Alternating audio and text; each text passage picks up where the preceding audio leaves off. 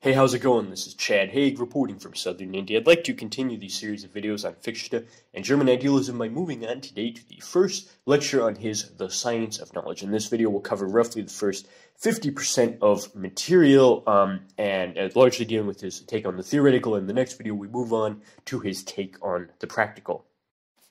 Now, you might have noticed it's been about a year since I've done anything with Fichte. It was about Christmas time of 2019, and I've also been averaging about one video per year on the topic. I had one in 2018, one in 2019, and I did manage to get one before the end of 2020, but I do hope to deal with him much more frequently than that in the future. And what better way to continue the discussion now than to deal with one of the most underappreciated works of philosophy. It's actually quite rare to find a treatment of the step-by-step arguments within the science of knowledge, but they're quite fascinating. So I think the best way to begin is by contrasting Fichte with his greatest influence. I think the best way to understand how Kant and Fichte relate is that whereas Kant gave you the critique of pure reason, Fichte tries to give you the system of pure reason. For example, Fichte found Kant's treatment of the thing in itself to be totally unsatisfactory because he basically just tells you that it's the excess which lies outside of the mind. The only thing we can say about it is that it's whatever is left over after you've considered all of the things which do fit neatly within phenomenal experience. For this reason, Kant did not actually provide a properly systematic account of the thing in itself, but rather just took its presence for granted. He saw it as a given with no need for any further explanation. For this reason, Fichte warned that even ascribing the positive name nomina to this is inherently misleading, for Kant gives us a purely negative construct. This is defined only as that on which the categories do not have any applicability.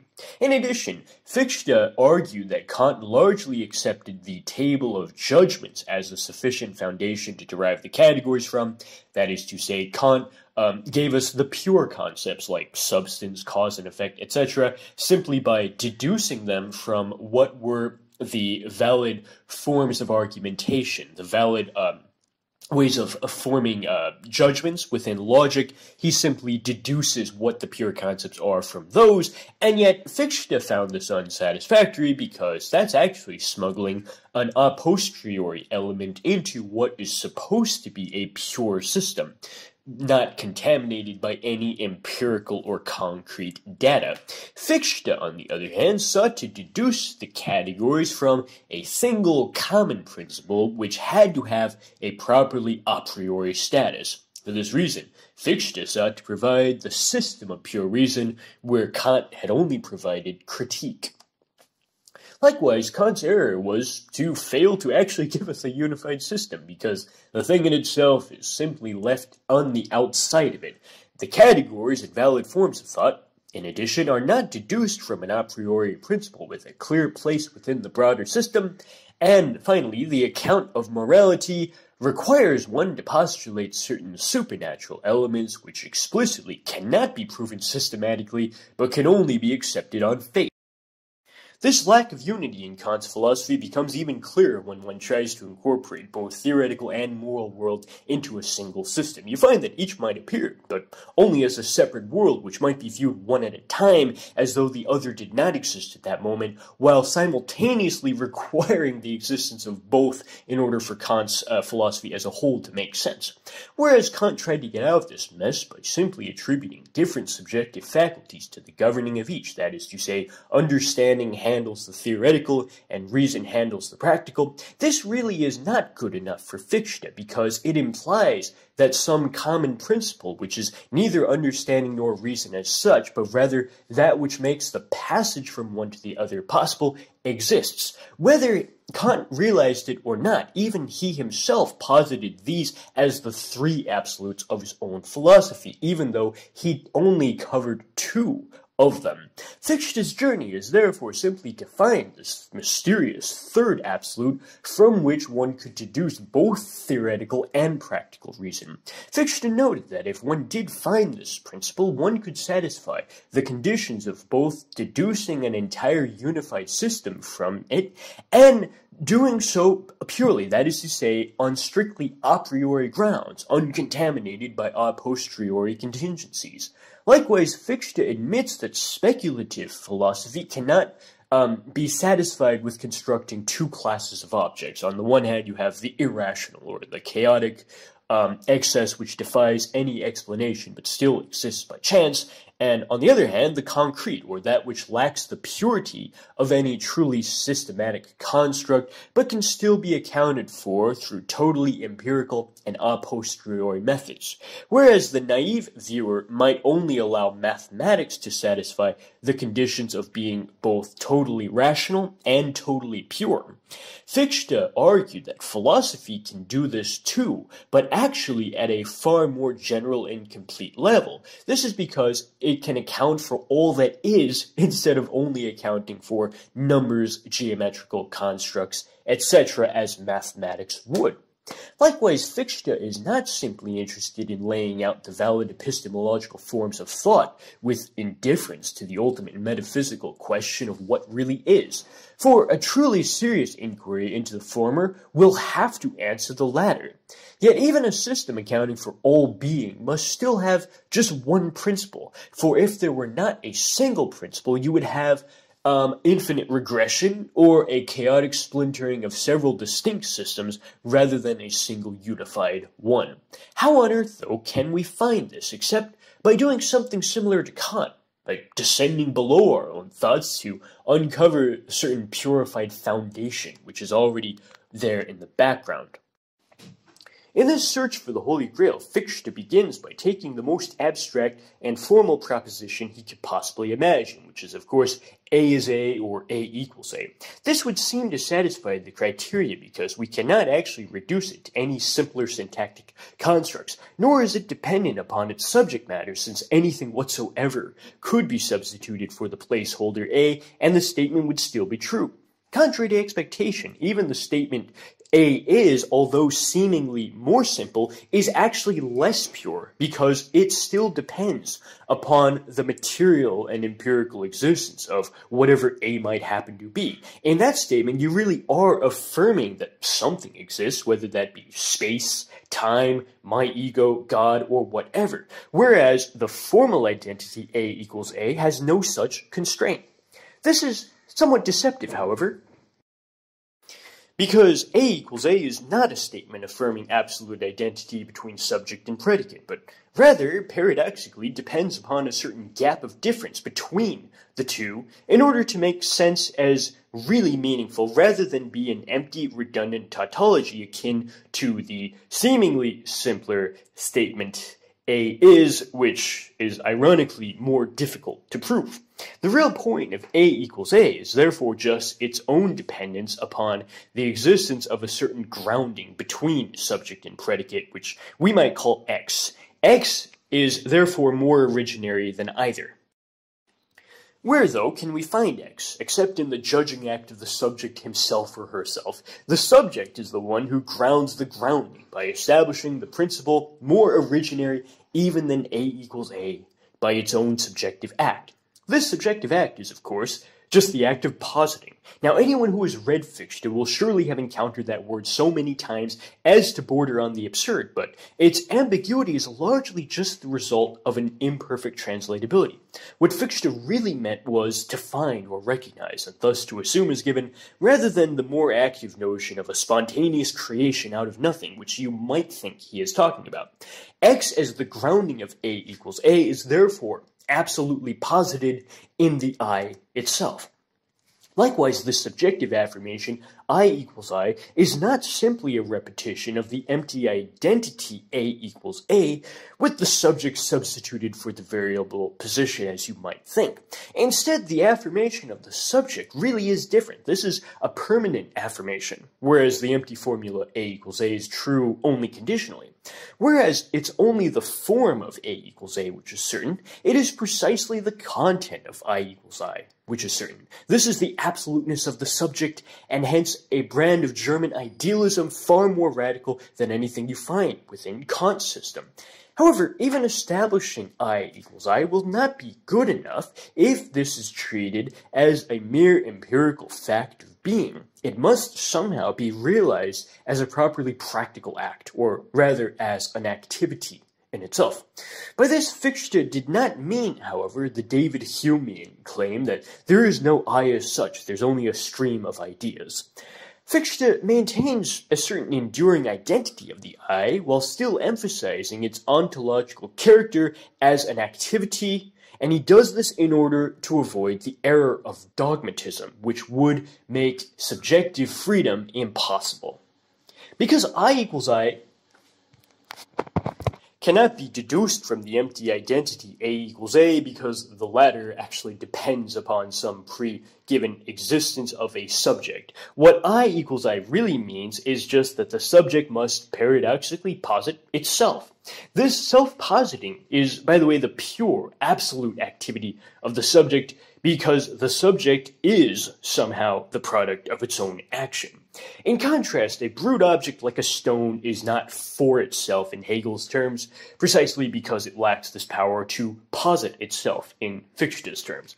And for this reason, it lacks the power of self-consciousness, which actually provides a better definition of being than mere physical objectivity would, an insight which Husserl would have in a 20th century phenomenology, but you already find it there in Fichte and German Idealism. This is because the self-positing is totally unconditional. It is an act of absolute freedom.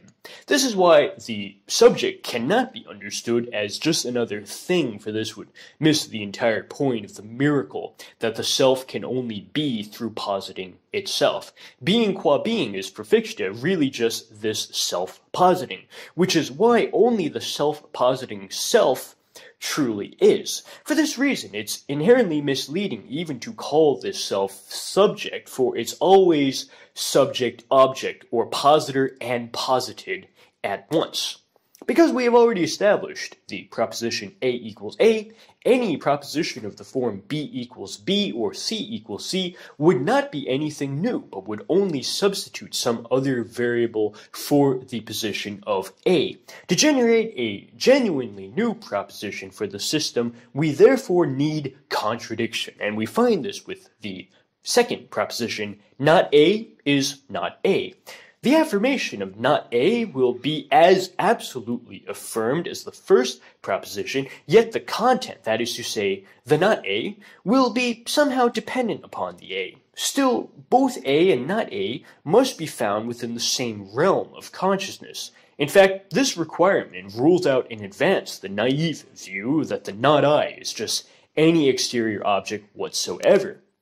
Fichte asserts, rather, that the only way you could reach a notion of the not I is by the subject's own exclusion of the not I from itself. Only an absolute negation by the I could be correlated with the absolute affirmation found earlier. In other words, the I posits both itself and it posits the not I as well.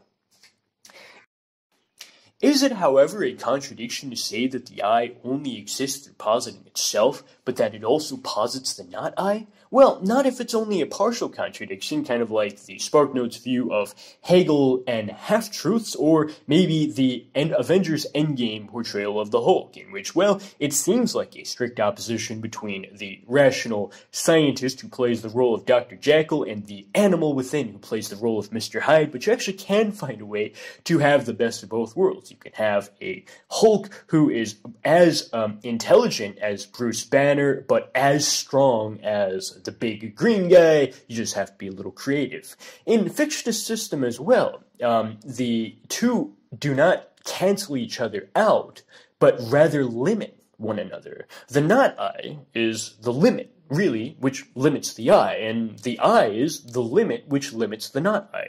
In fact, we find that this limitation is necessary to obtain any definition whatsoever, for the absolute I is actually empty and is incapable of taking on any concrete predicates. Kind of like Hegel's view that totally pure being only becomes nothing when you examine it further. Only through the seemingly negative process of limitation, therefore, does anything like a definite something emerge.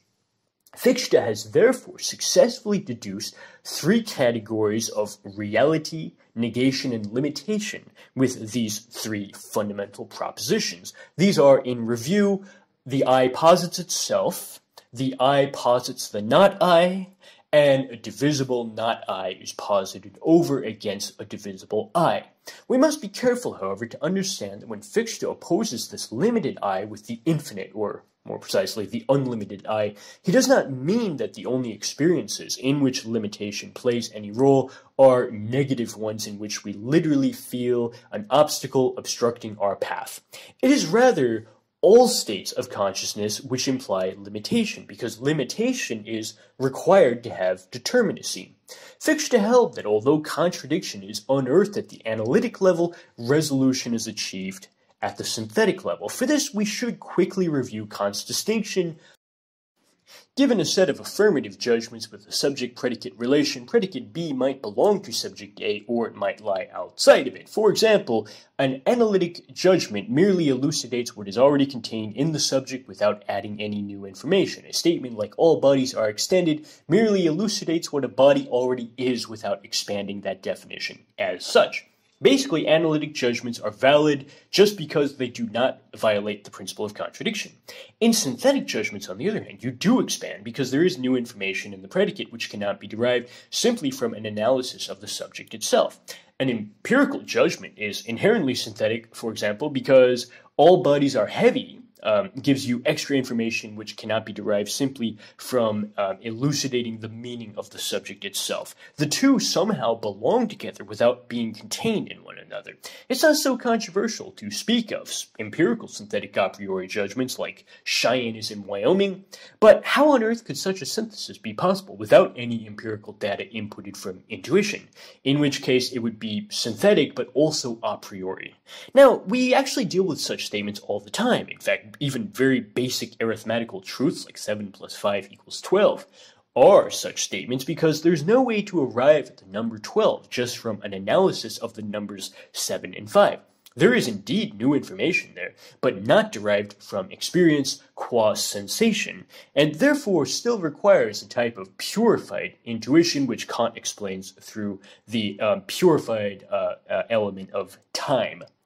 Geometrical truths, like a straight line is the shortest distance between 2 points, are also synthetic a priori for just the same reason. They require a purified intuition of space to demonstrate the truth rather than merely speak the concept linguistically.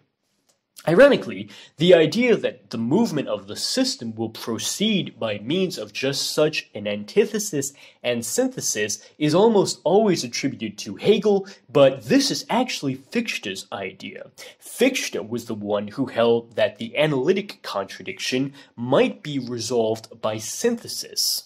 But even if that were the case, he tells us they are, however, only partially united. Extremes still remain that are not brought together. The process continues as far as it can be carried, because a fundamental contradiction at last will remain unsolved. This endpoint where no further synthesis is possible is, of course, just the endpoint of the absolute I, as opposed to the limited or determinate I. Absolute freedom has no comparison with any lower entity, not even the life force of animals, which is determined by instinct and habitat, because absolute freedom is the endpoint which must be posited more as a systematic goal which one seeks to achieve than anything else. In fact, making the contradictions in the fundamental propositions explicit really is a productive method for deducing even more categories of thought in a properly systematic movement. This is quite similar to Hegel's view that negation is good because it moves the dialectical process forward. For example, the third proposition, the I posits the me as limited by the not me, can yield two more categories, that of causality, or the not me determines the me, and the category of substantiality, which is the I determines itself.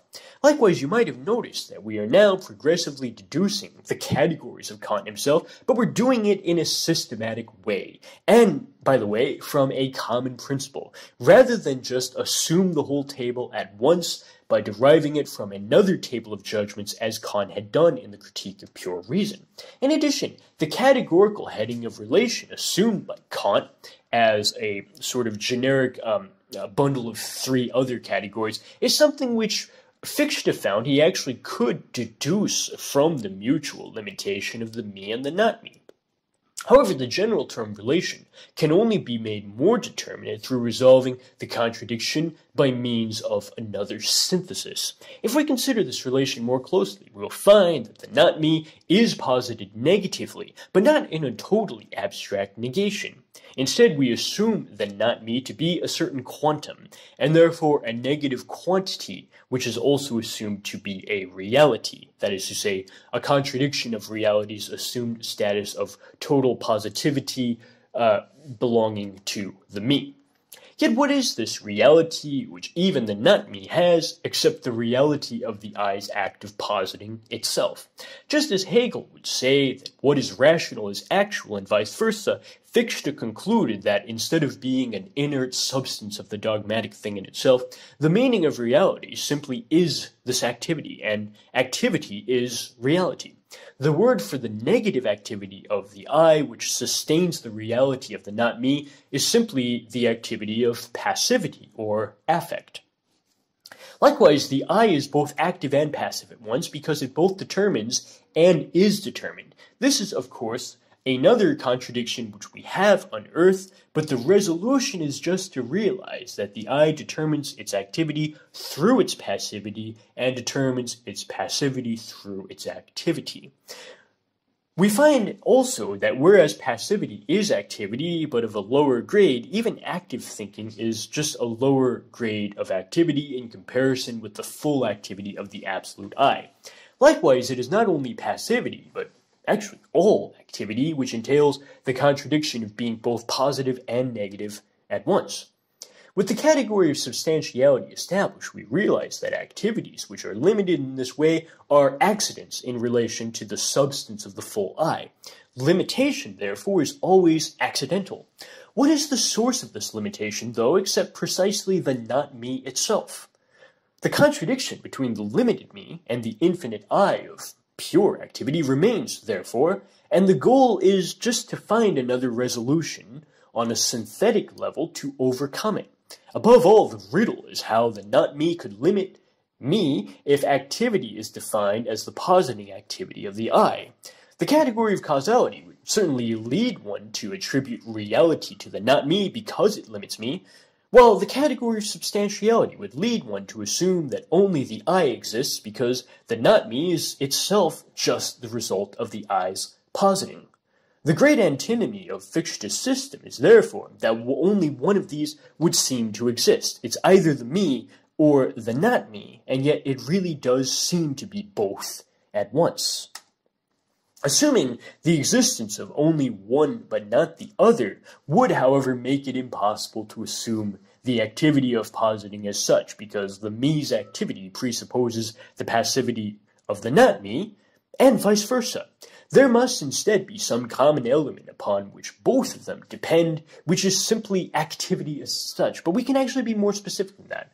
This is the activity of imagination. This is because the difference between passivity and activity in the me and not me is not merely quantitative, as we had before thought, it is also qualitative.